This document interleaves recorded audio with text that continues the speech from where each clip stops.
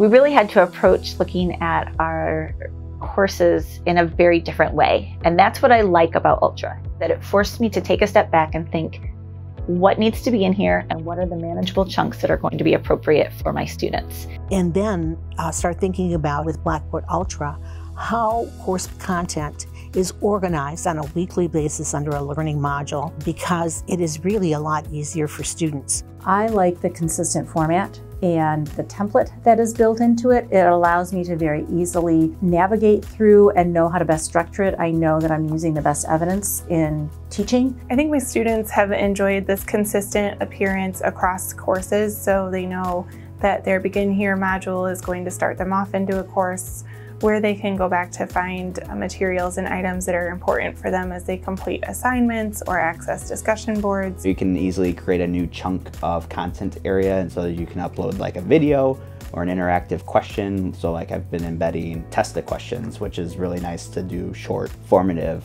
style activities for students. They really enjoy being able to open the documents within Blackboard itself, so they don't have to download the document and open the document separately.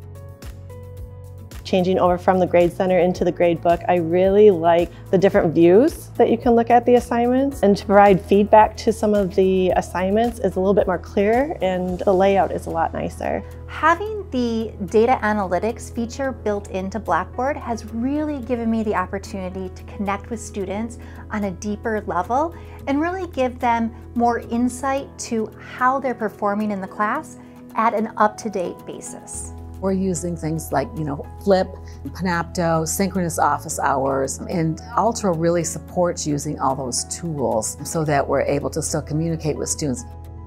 One of the features that we were pretty much begging to get was to actually be able to do accommodations, but individual accommodations, because it is very difficult when you have to make an accommodation and the whole class will be able to see that something in an assignment has changed. So Blackboard Ultra gives me that option.